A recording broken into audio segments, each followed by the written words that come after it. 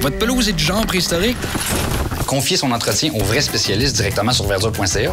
En 2 minutes, vous rattraperez des millions d'années pour seulement 19,95 $ par mois. Passez au vert avec le numéro 1 au Québec.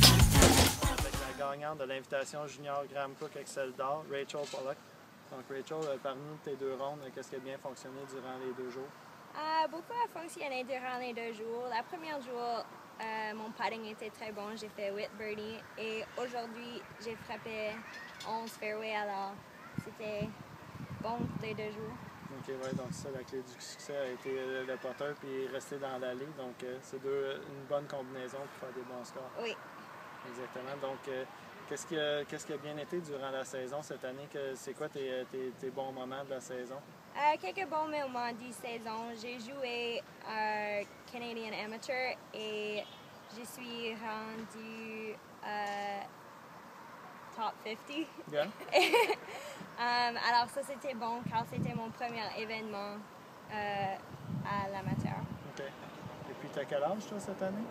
J'ai juste tourné 18. 18, so you still got one more year of junior? No. No? Okay, so you're going to turn amateur, so this is like your last junior event. Yeah, my last junior event. So it's a nice way to finish up your junior career, right? Very. So are you excited to turn amateur next year? Yeah, I'm very excited to turn amateur next year. It means a good field playing with girls who are already in college and have that much more experience. Okay, and are you planning to go to college too? Yes, I committed to East Tennessee State University, so I'm going to be going there in the fall of 2013. Okay, well good luck with that and good luck with next year and have a great winter. Thank you very much.